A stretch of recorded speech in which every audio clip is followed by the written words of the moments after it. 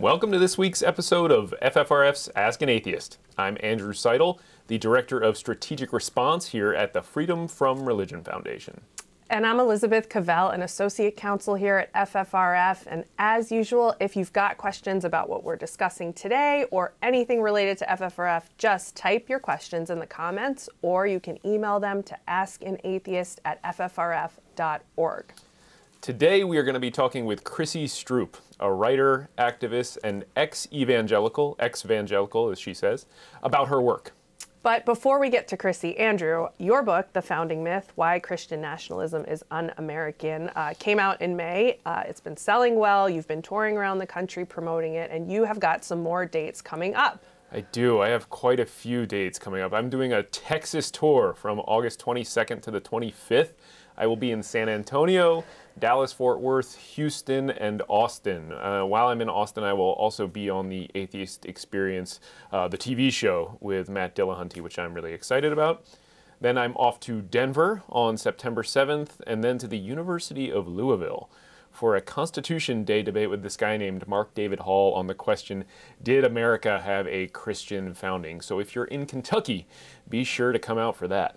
And for details, including dates, times, locations, and more, you can visit our website, ffrf.org/outreach/events, and you can find information there about all of our staff's events. FFRF co-president Dan Barker has some coming up in Spain and Puerto Rico. Annie Laurie Gaylor will be in Amsterdam. Another FFRF attorney, Sam Grover, will be in North Carolina soon. So that's ffrf.org/outreach/events. Now, let's invite on our guest, Chrissy Stroop. Chrissy has a BA in History and German and a PhD in Modern Russian History from Stanford. She is an influencer on Twitter and the creator of the viral hashtags Empty the Pews, Christian Alt Facts, and Expose Christian Schools, among others. Right, and she has taught at universities in Moscow and in Florida. Right now, Chrissy works full-time as a writer, a speaker, and an advocate for the ex-evangelical community and movement. And ex-evangelical is a term we'll obviously be getting into. Her writings appeared in Playboy, Foreign Policy, Religion Dispatches, Political Research Associates, and other outlets. And her personal blog, Not Your Mission Field, can be found at cstroop.com. Her new book, Empty the Pews, Stories of Leaving the Church, which she co-edited, comes out in December 1st. It's available for pre-order right now. Chrissy, welcome to Ask an Atheist. Thanks so much, Elizabeth. Thank you, Andrew. It's nice to be with you. Well, it's great to have you on, and I think we'll start with ex-evangelical. I mean, this is a term you sort of created because you left the evangelical faith, and we'd really like to hear sort of what drove you to leave the evangelical Christianity and how you are building a community for others who have done the same. Sure. Thanks. Well, first I should say that I didn't create the portmanteau or the hashtag ex-evangelical. Blake Chastain did, and he has a podcast of the same name. And apparently someone created it before him and used it for a blog, but then abandoned the blog. So the idea has been out there for a while, but it's Blake who really made something out of the term, and then we all kind of ran with it. And my own visibility on Twitter has to do with my ability to speak to, as you said, I'm a historian of modern Russia and lived in Moscow recently, so I'm able to speak to both Russian policy, foreign policy, Russian politics, what's going on in Russia today, and the American Christian right because of my experience growing up Christian right. And the combination of those two things has been something that people want to understand in this time, really since the 2016 election, where a Russian influence campaign helped Donald Trump come to power, and he's also backed by the American Christian right.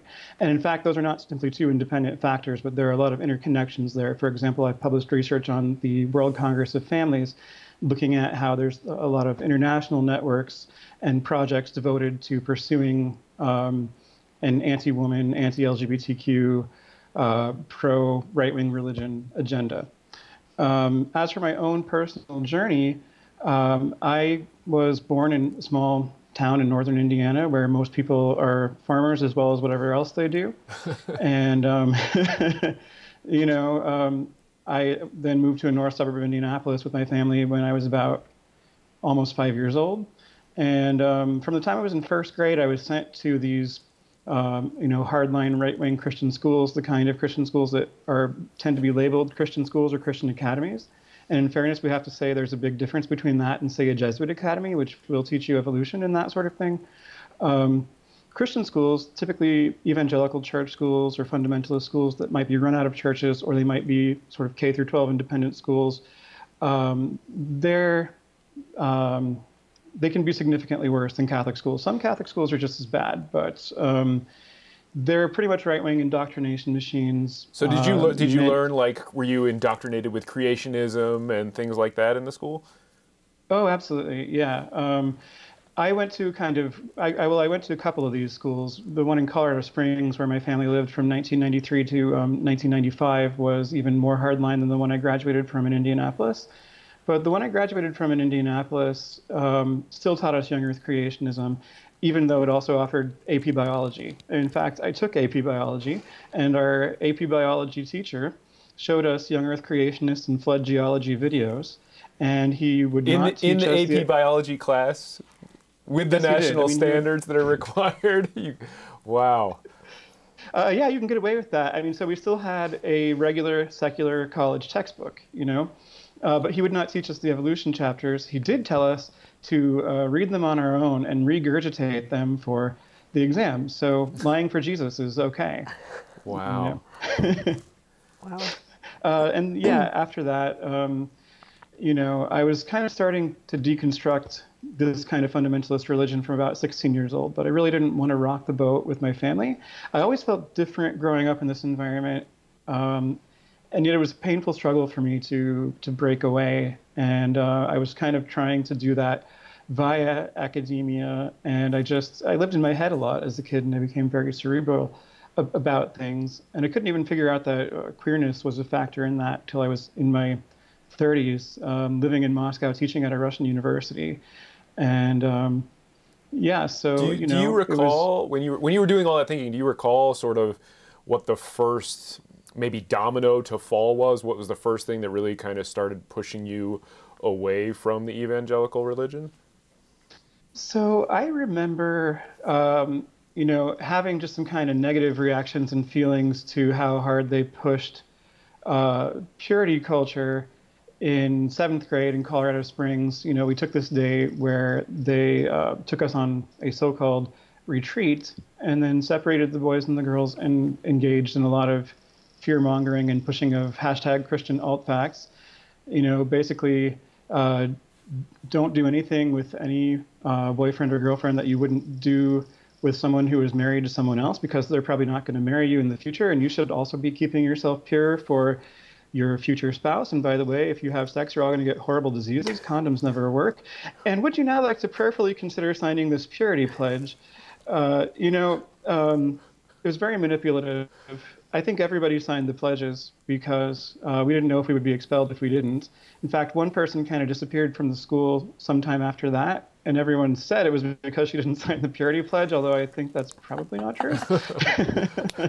I mean, people disappear in Christian schools, and then you get all these rumors about, well, was it alcohol? Was it some pot at a party? Because, people don't know, whatever. Well, and there's tons of peer pressure, I imagine, at these schools to conform. I mean, that religion relies on that to propagate itself. But yeah, the purity culture, sort of subculture in evangelicalism is both fascinating and terrifying. Right. Yeah, it's just one of the many parts of evangelical subculture that really makes you hate yourself if you take it seriously. And I think I really started to deconstruct this kind of faith more from about the age of 16 when I read the entire Bible through for the first time. And I had problems with things like divinely ordained genocide, and I had doubts about inerrancy. You could find some obvious examples of contradictions where certain numbers don't add up about the same event in one book versus another. And I went to talk to a pastor about that. He was our pastor at the time, and he was also a Bible teacher at my Christian school, I think a bit later. In any case, he seemed very understanding at first. He gave me an apologetics book to read. I don't remember which one it was. It wasn't Josh McDowell or Lee Strobel, but it was in question and answer format. It was very glib. Mm-hmm. And, I still had doubts. So I went back and told him that again. And then the problem was with me. And he said that I was clearly harboring sin in my life. Those were his words. And opening myself up to demonic influence, and he quasi-exorcised me in that Protestant way, where you just speak and pray against the demons. But that really scares you as a kid. Anyway, Yeah. It took me a lot longer to sort through all this stuff, and to also sort through the fact that the reason I felt different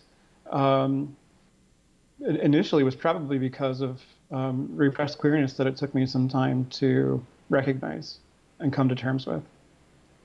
That seems to be also one of the themes, is that you as a believer are at fault if you have doubts. It's just your faith isn't great enough. You could never have enough faith, essentially. Mm-hmm. Yeah, sometimes they kind of pull a bait and switch with that and say, well, everyone has doubts. Here, go read this book. It'll obviously take care of it. And then it's, oh, you're not reading the Bible through the Holy Spirit. You're clearly harboring sin in your life. Mm-hmm. Once you can't come to the point where you're like, oh yeah, inerrancy makes perfect sense. Yeah. So how long was the deconstruction process? When did you consider yourself, completely post-evangelical? And how do you identify now in terms of religious or atheist or even still Christian? So I graduated from high school in 1999. I then went to Ball State University in Muncie, Indiana. And I'd say that after my third year of college, when I studied abroad in England and Germany, I really understood that I couldn't consider myself evangelical anymore. But this was a pretty tragic thing for me because, again, I didn't want to rock the boat with my family because it comes with such a social cost, when you break away from the religion and politics of the Christian right. And also, you can't just break away from the politics and keep the religion because they consider it all the same, really. So, they demand absolute conformity. And I admitted this to a few people, and, it just made them sad. They weren't really very receptive. And I went on to teach English in Russia for a year and then go to grad school to get my PhD in Russian history. And I just kind of slowly stopped considering myself a Christian. I tried to hold on to the label for a pretty long time, so it's hard for me to put a point on it. I started speaking out for, separation of church and state and LGBTQ rights sometime, I think maybe a couple of years before Prop 8 in California, which was 2008, but definitely by the time of Prop 8, I came out against that and for same-sex marriage, and was speaking publicly about those things. But to really start to become publicly critical of evangelicalism, evangelical subculture as such, it was July 2015 or was it 2014? I'll have to check. But anyway, that I published an essay that was just scathing and caused a lot about of social fallout. evangelicalism. Yeah, and it was on Religion Dispatches, but it was then picked up by Salon and Alternet, so it went somewhat viral, and that caused hard conversations with my family that honestly, I sort of knew I wouldn't be able to force any other way. So I used my evangelical passive aggression for what is hopefully the greater good. Well, at least it paid off a little bit. Yeah, from that time on, I've been an increasingly visible public figure speaking out about these things. And since the 2016 election in particular, this ex-evangelical Twitter, because hashtag ex-evangelical works better than hashtag ex-evangelical, I guess, is one of the reasons that it's become a popular hashtag. It started to become a thing, and that definitely hasn't been just me by any stretch of the imagination, but I have been able to help popularize it by just being one of the more visible figures that is a part of that community and movement. And you now have taken that and you've co-edited this volume, your new book, Empty the Pews, which is available for pre-order right now on Amazon. It comes out, I think, December 1st. Is that right? Yes, that's correct. Comes out December 1st with Epiphany Publishers. Lauren O'Neill, my co-editor, and I have been working on this for years, and we're really excited to see it come to fruition. There's a number of books out there that you could compare it to in the sense that they give voice to people who have left religion, but I do think ours is unique in a couple of ways. Unlike Kaya Oak's book, The Nuns Are All Right, for example, we focus a lot more on people who left religion entirely. A couple people are still, somewhat spiritual or religious in the book, but most of them are not. It's mostly atheist contributors. And we also had people write their own personal essays rather than use interviews for this. And then some other older books that have come out have tended to focus just more on the cerebral and intellectual issues. But we wanted to produce a really human book with personal essays, and it includes ex-Mormons, ex-Catholics, and ex-evangelicals, or we sometimes now also call them ex-Vs as a further abbreviation of ex-evangelical. Has a foreword by Frank Schaeffer, who of course helped build the Christian right with his father Francis Schaeffer, who is was a major Christian light figure. One of the people who wrote the books that gives them their ideology credibility, at least in their minds, and sometimes, unfortunately, in other people's minds. And so Frank Schaeffer left all that behind, and he's now a very vocal critic of evangelicalism. So we're really proud to have him as a part of the book.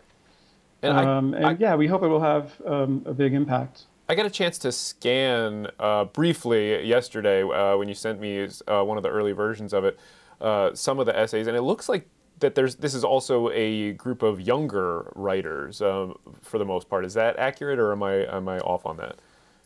For the most part, that's true. So most of the contributors would be millennials or younger Gen Xers, with a couple of exceptions.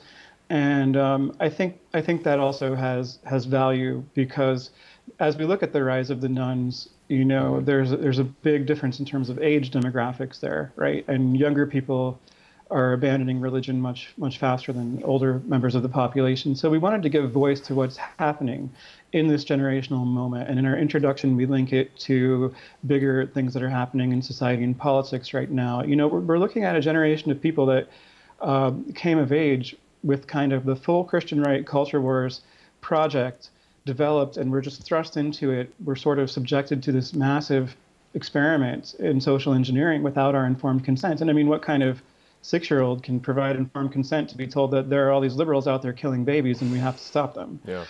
Which I was told at 6 years old, and I think even before. I mean, I remember the second church that we went to when I was a kid was a Baptist church, and they were really big on that rhetoric and on the fake the phony crisis pregnancy centers, that tell lies and don't provide comprehensive women's health care. So did you notice a common theme with the authors? Things that made them or pushed them away from their conservative religions? Well, it's not a coincidence that most of the authors are women, a solid majority, and there are a lot of queer narratives in there as well, because women and queer people are disproportionately affected by, the intensely patriarchal nature of conservative Christianity. So those are definitely themes that run through it. There are some intellectual themes that run through it as well. Of course, we're well aware from cognitive science these days that our reasoning and our emotions can't really be separated as people sometimes want to do. It's not so neat and tidy as all that, which is part of why, or it's at least related to the fact that you often can't reason people out of things that they're deeply emotionally invested in, which is another reason that we wanted to make this a very literary and human and relatable book with the personal essays format. We also have a number of people of color who contributed to it and grew up in, conservative evangelical subculture in, say, immigrant churches, a Chinese American church in California, for example. And so obviously they're also disproportionately affected by the politics of conservative Christianity, which is mostly white for a reason. It does serve to uphold white supremacist patriarchy in the United States. Yeah. Speaking of politics, one of the things you said earlier really caught my attention, which was that you felt like as a young person in evangelicalism that you didn't have the choice to keep the religious ideology in your life and jettison the political elements. I'm really curious about that, especially now as millennials, of course, are still, especially post-2016, clearly grappling with their religion and the politics of their religion. How did that make itself apparent to you? I mean, you talked about being 6 years old and being told about liberals and abortion, ideology. How did that make itself clear to you that it's not an option to be an evangelical Christian and also a liberal Democrat, or whatever the political label would be? And how do you think evangelicals are experiencing that now, who are younger millennials? Thanks, Elizabeth. That's a great question. And in my life, it made itself clear in just so many ways. Sometimes you hear political statements quite overtly from the pulpit, but just the way people talk when you grow up in that environment, liberal, they literally use it as an antonym for Christian. And so they conflate the two things in your mind. And my high school was not subtle about this, and neither are the curricula that are often used in Christian schools and homeschooling. So because this was a Christian school that wanted to be more respectable, that brags about having higher SAT scores and college placement rates and so forth, even though they try to funnel kids into evangelical colleges, we didn't have all Abeka and Bob Jones, but we certainly had some of it. The government textbook in senior year of high school was very much a God and country, Christian alt facts, Judeo-Christian America kind of textbook. And juniors and seniors at my high school, Heritage Christian School in Indianapolis, were sent annually on a field trip to a convention of an organization that was then called Citizens Concerned for the Constitution. And it's now called Advance America, and its website bills itself as Indiana's sort of #1 pro-homeschooling, pro-Christian schools, pro-family organization, and we know what that's code for. These were like Tea Party before the Tea Party kind of conventions. Mm-hmm. This was not a neutral civics lesson. And they had voter guides, which, they didn't necessarily directly tell you to vote for the Republicans, but they were grading them on things based like opposition to abortion. So obviously you were supposed to vote for Republicans. And we stuffed envelopes and sent out those voter guides. Wow. As Christian school kids, we were mobilized to do this sort of thing. I was also taken to an anti-abortion protest as a kid when I was 11, through a church that we went to, and my dad was the music pastor at that time. So it's not especially subtle. Wow. And you touch on that in your new Playboy article, The Gospel According to Mike Pence. You touch on this sort of the tie between religion and politics. But also there's a really nice line in there that you said, if we internalize the truth that Christians are just as capable of evil as members of any other group, we would not be affording Christians the unquestioned trust that lets theocrats thrive. And so you were kind of talking about in the context of labeling these people fake Christians. The article was really fascinating, and I'd love for you to expound on it for our listeners, viewers. Thank you, Andrew. So I pretty fiercely object to labeling the kind of Christians that I grew up among and as fake Christians. It's ahistorical. It has no basis in sociology or anthropology. A group of people belongs to a religion, if they have, I would say, a communally mediated interpretation of that religion's sacred texts and a communally mediated praxis. And there's no hard line between religion and politics. Really, there's no such thing as a political religion, because any human community has a politics. So I approach this largely from a sociological perspective, and from that point of view, community is it's debatable what exactly defines religion, but community is generally seen as a key element in defining religion. One can have an individual spiritual practice, perhaps, but religion has something to do with this community that it has its certain standards, ideals, texts, traditions, and so forth. So there simply is no rational basis whatsoever to call evangelicals who support Trump fake Christians. They square it with their faith. They do read the Bible. I grew up reading the Bible pretty much every day. We were certainly encouraged to read it every day, to have our quiet times and devotionals. So yeah, they read it selectively. And atheists and typically test better in terms of actual knowledge of the Bible versus evangelicals, but they know what they're supposed to know from it. And, they do have a specific kind of relationship to it. So they absolutely are Christians. And I think it's very important to make the fundamental point that Christians can be terrible people, and Christians can do awful and destructive things. I mean, it's also, we don't want to dehumanize people, and it's also possible to be a decent person sort of at root, but be pulled into a toxic ideological community and do great harm on a social level, even though you wouldn't necessarily want to do harm to people. So, I don't want to say all evangelicals are bad people, but the politics that, around 80% of white evangelicals support are certainly evil. And yet we can't seem to get the media to focus on that and to unpack it in productive ways, even in the era of Trump. I mean, we have made some progress because they're at least now writing articles accusing, even in the Atlantic, accusing evangelicals of hypocrisy, but that doesn't go far enough. Yeah. And when you have all these people shouting fake Christians after Mike Pence tours a concentration camp and says everything is fine, what they're doing is saying that real Christians are not capable of atrocities. They're accepting a framework of Christian moral supremacism, and we need to reject that framework if we want to have a healthy democracy. I think that's absolutely right. And that is one of the central problems. Religion has done a great job of convincing people that anything religious, or specifically Christian, is inherently good. When we absolutely know that's not true. I mean, you simply read the Bible and see that that's not true. I think the better way to say it is that most Christians are better than their Christianity. But I really appreciated that comment. Yeah, I agree.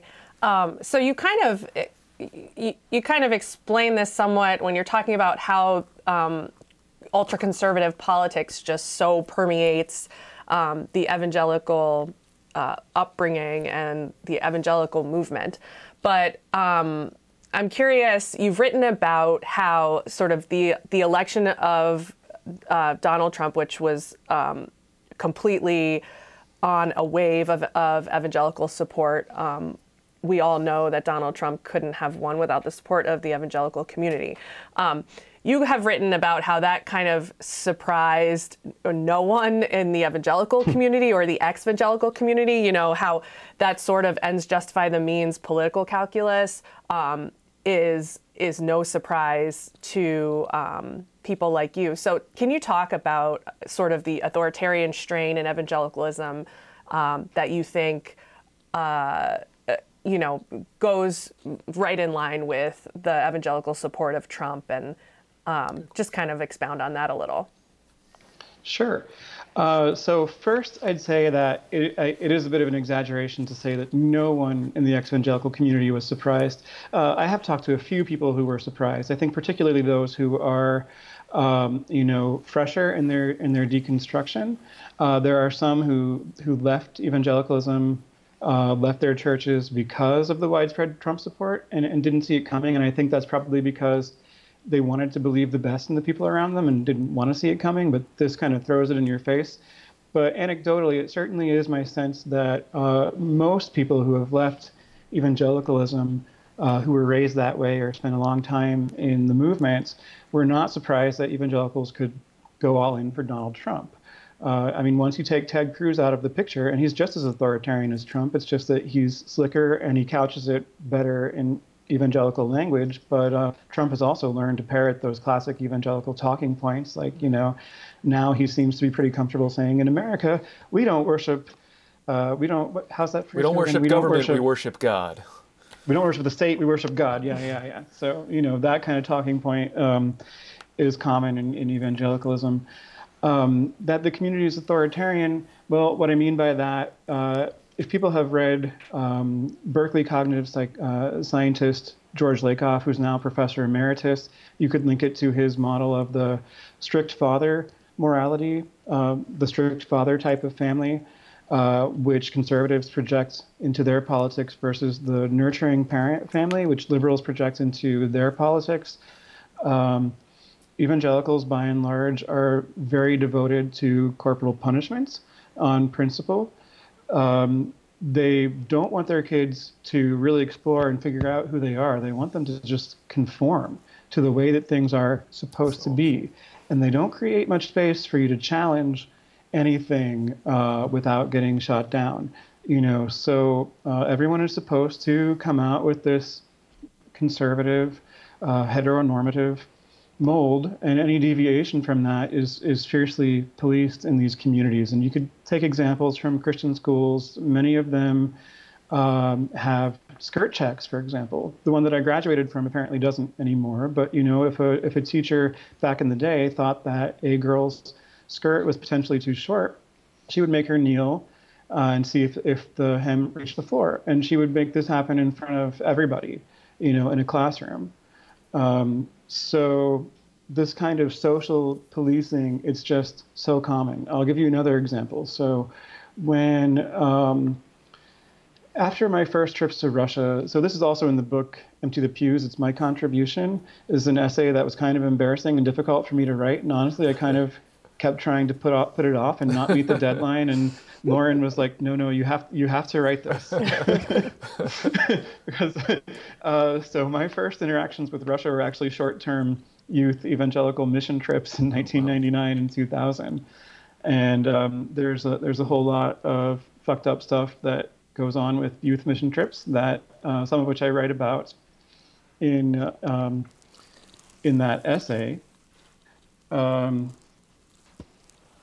And I kind of lost my train of thought there. I'm sorry. That's quite all right. I mean, and we're gonna actually turn to take some questions in just a second. But I wanted to ask you one final question, just on. I mean, I think we'd be remiss if we didn't talk about the shootings that happened over the weekend and the response to the mass shootings that we see in the evangelical community, and by politicians who seem to have adopted this line of thoughts and prayers. I mean, we saw this out of all the officials in Texas. Mike Huckabee. Bruce, do we have a clip, or no? We just have what Mike Huckabee said. He said he's essentially saying that the lack of thoughts and prayers is probably the single biggest factor behind the shootings, which is just to me, yes, the lack. I mean, thoughts and prayers are inaction. It's the if we only had more inaction, we would have fewer mass shootings. If you could just weigh in on that, and then we'll take some questions. Sure. Oh, and let me really quickly say, though, I did remember what I was just going to say, which is that all that backstory to say that, I figured out that we were sort of there to convert Orthodox Christians to Protestant Christianity, which was weird. And then a few years later, I was actually dating a Russian Orthodox young woman, and my parents and I was back visiting them from college, went to this local Chinese buffet after church, as one does, and ran into Christian school teachers and their spouses that my mom works with at the Christian school that I graduated from. And I just happened to mention that I was dating this Russian Orthodox girl. Somehow that came up, and I got grilled for what seemed like 45 minutes about whether she had really accepted Jesus Christ as her personal Lord and Savior. It was like, wow, they would not let me off the hook. So very, very authoritarian in terms of how they police each other. But yeah, this thing that Mike Huckabee has said, that other Republicans have said in light of the recent mass shootings, it's another example of that kind of authoritarianism, and the way that they say these things that are patently false, but they feel true to them. There may be there's sort of a capital T truth that the community will protect at all costs. And so this whole line that, if we just had God in schools, everything would be fine, is something that they've been repeating for a long time. I don't know exactly when it was first used in light of school shootings. It probably has been since shortly after Columbine at the very least. But I do know that prayer in schools, objection to Engel v. Vital, which is not actually something that I hear them mention a lot, the specific Supreme Court case, but, to complain that the Supreme Court has taken prayer out of schools is something that I grew up with. It was a very common talking point. And Lieutenant Governor Dan Patrick said exactly that over the weekend. He said that it was the lack of prayer in schools. That I think he said prayer has been banned in schools, which is obviously a lie. Kids can still pray. The school can't impose prayer on children. Mm-hmm. Yeah, and they have See You at the Pole, and they have after-school groups, and all these other things and the Gideons can get access to schools pretty easily for the most part. So it's really not like prayer is banned in school at all, but we grew up being told that was the case. And maybe evangelical kids who went to public schools didn't necessarily believe that as much because they could see that it wasn't true. But certainly it's a very common talking point, and a lot of people on the Christian right really push sending your kids to Christian schools, and some of the hardest core purists push homeschooling as even more pure and better than Christian schools. Right. So yeah, we grew up with that talking point. It's very common. There's even a tract published by Liberty Baptist Church located somewhere in Michigan. If you look up Liberty Gospel tracts, there's one called Killer Kids, which links school shootings to the teaching of evolution, because obviously that's going to turn us all into horrible animals who will just give in to our animalistic impulses. I mean, what we're seeing here is projection, which is another thing that authoritarians do. They're deeply afraid of themselves. They are not capable of finding an internal locus of authority and meaning. It has to be external. And the community will defend this idea of God at all costs, make statements that blatantly contradict fact in order to protect that. And so they build up these parallel institutions, this whole edifice of alternative facts, which is why I created the hashtag Christian alt facts to expose that. Thanks for that. And we've got a few questions from Facebook, so I'm going to dive into those. I guess I should take Dan Barker, our co-president's question first. This is actually interesting from Dan upstairs. Do you think evangelicals have abandoned their traditional principle that character counts? How do you think that's been squared with what we're seeing? I wouldn't frame it that way. I mean, on a certain level, yeah, they did, at least when applied to presidents. But on another level, it was never about that. It was whether a president will pursue their agenda and shares their exact set of beliefs about their theocratic agenda that they think should be imposed on society. So they want to re-Christianize our schools. They want to ban abortion. They don't want LGBTQ people to have equal rights. They don't want women to have equal rights, and so forth. So really, that's what character means to them. Particularly if there's a powerful white man in a position of authority, they will overlook everything else as long as that's in place and that person is advancing their fear-based agenda. Right. So character doesn't mean moral fiber. It means essentially implementing the conservative agenda. Sure. This comes from a very dark view of human nature, where they don't think that anyone is capable of being good, and they think that only Christians can be good some of the time, and all people are basically, horrible, predatory, and will do awful, awful things. But it's worse in the quote-unquote world because they don't have God helping them to ever be good at all. Right. So you have to just impose these things from the top down and let people be punished for being horrible, because we're all horrible anyway. So, you can point out that their ideas for what sex ed should look like as abstinence only, or what their abortion laws that they would hope for would actually do in terms of impact. They don't care that it's extremely punitive, and they don't care that there's collateral damage, for example, women who need a birth control prescription to treat endometriosis. They simply don't care because God is in control. Yeah. Right. Here's a question from Marie Bergstrom. Chrissy, do you think that one brand of Christianity, for example, evangelicalism versus Mormonism, is more difficult for people to leave? Well, evangelicalism, at least in most of its incarnations, and Mormonism are probably similarly difficult to leave. In some cases, Mormonism might even be more difficult because it's even a more closed-off community.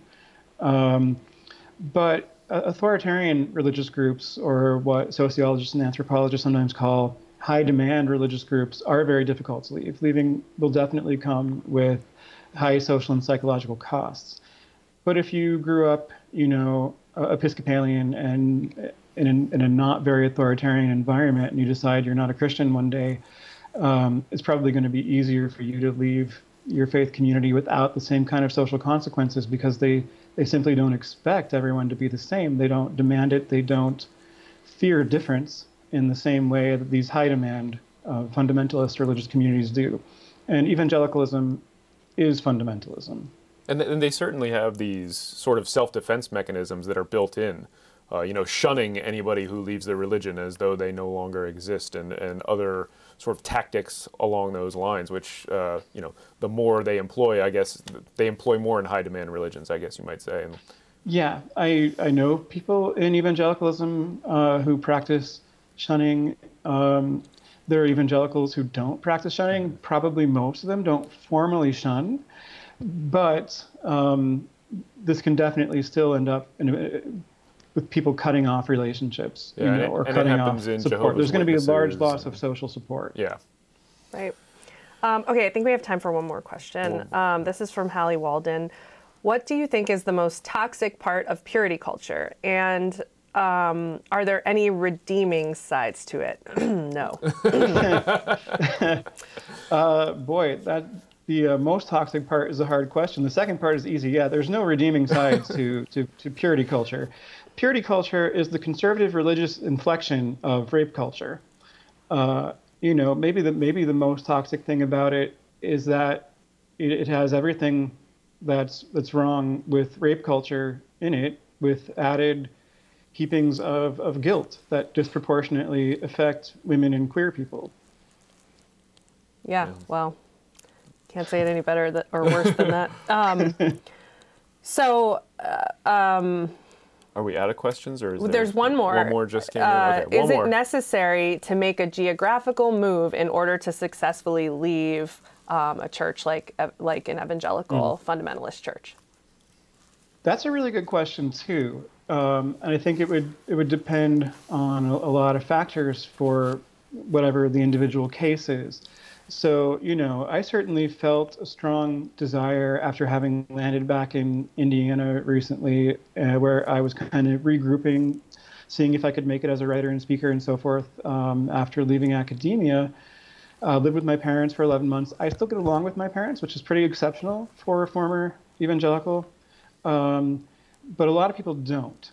And sometimes it is just difficult to escape that community, and it's going to be better perhaps for you psychologically if you can make some kind of geographic move, especially if your community is a small one where everyone knows where everyone goes to church, and that kind of social policing happens in the public spaces in a way that it might not happen, say, in a random shopping mall in a city as big as Indianapolis, unless you just happen to run into people from the church that you used to go to. Mm-hmm.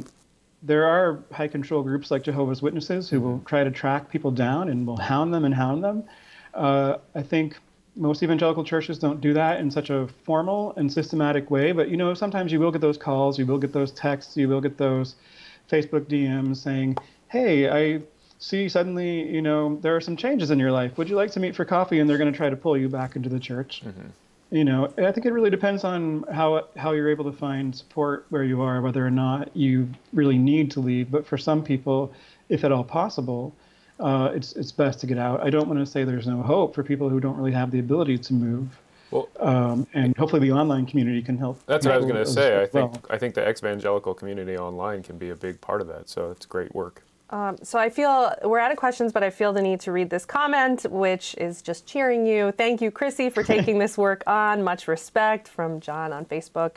And we wanted to end on a light note. So, Chrissy, one of your viral hashtags is Epic Christian Fails, where you showcase unintentionally hilarious things that Christian groups put out into the world.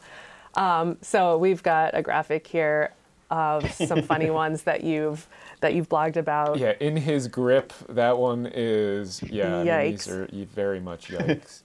Connect, engage, grow. Yeah, the accidental homoeroticism. People could write whole academic articles about that. I would definitely read evangelical one of those subculture. So I didn't share that one, but I did. I retweeted it. But that was from Christian Nightmares, which is a pretty great account, which collects like weird stuff. I did write my most recent Epic Christian Fails blog post about this pickup truck with Christ in quotation marks, which I just think is pretty funny. I mean, he appears to be taking the Lord's name in vain.